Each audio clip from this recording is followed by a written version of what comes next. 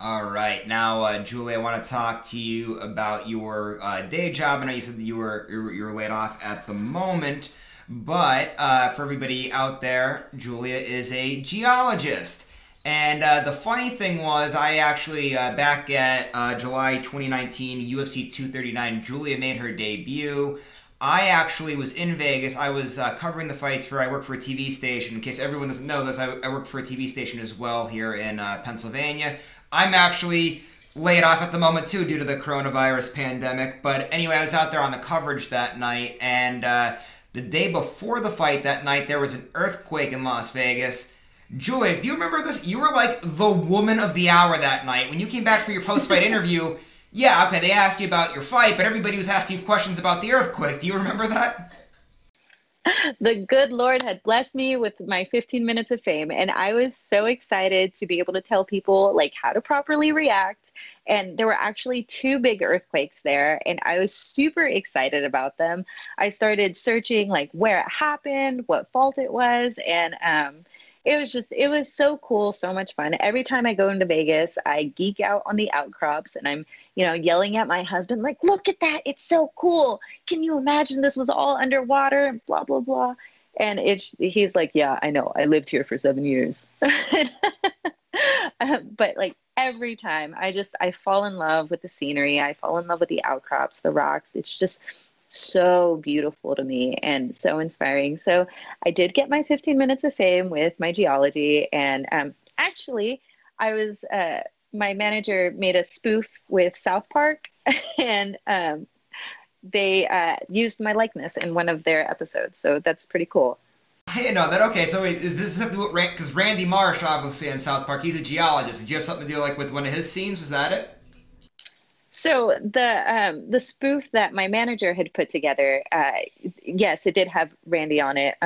But in the episode, it was they used my likeness in one of the episodes, but it wasn't geology related. Okay, I gotcha. So one other thing too from that card, I forgot. Yeah, there was actually the two earthquakes. Did you happen to feel them? Because me and my family, we didn't end up feeling them. Like we were actually out there on. It worked out like where the fights were happening around our vacation, so I kind of tied work in with our vacation. So I was actually at the Gwen Stefani concert, and I have text messages galore coming in like, "Hey, I saw there was an earthquake in Vegas. I know that you're there," and I'm like, "I'm not feeling anything. I'm at a Gwen Stefani concert right now, actually. So everything's going on as normal here." No, yeah, we did feel it. So one of them was I think during the day, and everything was shaking, and we were by some buffet, and there were slot machines, and so things started moving back and forth. And my husband, oh, he was such a jerk. He's like, "Oh my God, everyone run!" And I was like, "No, no, everyone, calm down. It's okay. Just stay away from the walls." And I actually helped move someone in a wheelchair and everything, and it was totally fine. But my husband's such a butthead sometimes. What are husbands for, though, right? So Right. one other thing, though, with the or a few other things here with geology, I just want to ask you about because I find it interesting that you do this. What makes you want to be a geologist in the first place? Like, how does one come to this like career path? Like coming out of high school, you're just like, oh, I love the beauty of the world so much that I want to study it further. Actually, so I was in math and science and engineering program all throughout high school, and I was doing engineering programs in colleges during my summers. So I've always, and that engineering program throughout high school was focused on the oil and gas industry. And so I knew I wanted to be in the oil and gas industry, and I actually started my collegiate career as a chemical engineer, but I transferred universities, and so I finished my degree in geology, which is a class that I started taking while I was in high school. So honestly, I fell in love with not communicating with people. It's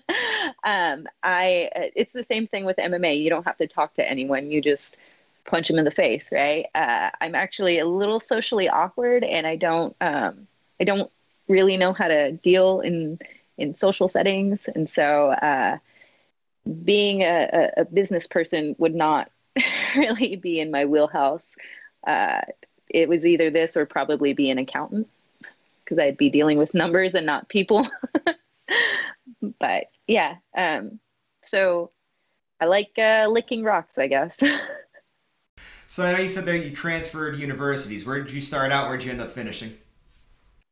I started out at the University of Notre Dame in South Bend, Indiana, and I quickly realized that the Midwest wasn't for me at that point in my life. And so I finished my schooling at UC Santa Cruz. Go Slugs. I'm a big Notre Dame football fan there, so how about that? I thought when you because when you were said US, or I thought you were going to say USC there for a second when you said Santa Cruz, and I was like, you can't transfer to those schools after Notre Dame's football program and USC. They're two rivals, so I'm glad it wasn't Southern Cal. Yeah, I know. I probably would have been lynched. I would hope not. That's a little extreme. Julie, though, I have to ask, since I know you're laid off, you're doing the whole pro athlete thing now. Do you plan on going back and being a full-time geologist when things settle down, or are you enjoying being able to focus on your mixed martial arts craft and focusing all your time to being a professional athlete? So I am looking at an opportunity where I would still be able to use my degree, and I would be able to kind of make my own hours. So I don't know. I'm looking at my options. I'm not going to fight for the rest of my life. I definitely want to start a family, so I need to look at the longevity of my career, both in and out of the cage. So I think I have a good solid like 5 years left in me, depending on where my career takes me in MMA. But I would love to get back and work behind a desk. I love the data and I love being useful. So I'm probably going to be working still somehow, some way. But as far as whether it be in the oil and gas industry, I'm not sure. It's pretty tumultuous and I got a lot of gray hairs from it.